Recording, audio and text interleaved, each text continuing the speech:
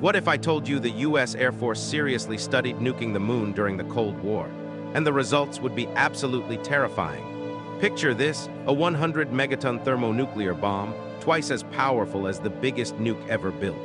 In milliseconds, it creates one of the hottest spots in the entire universe. But here's the nightmare with no atmosphere.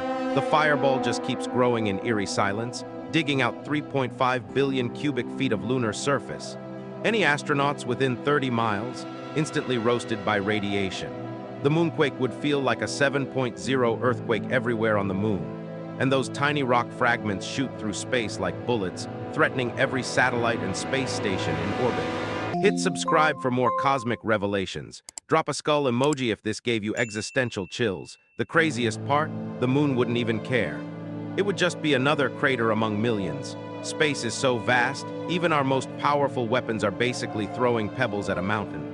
We're insignificant,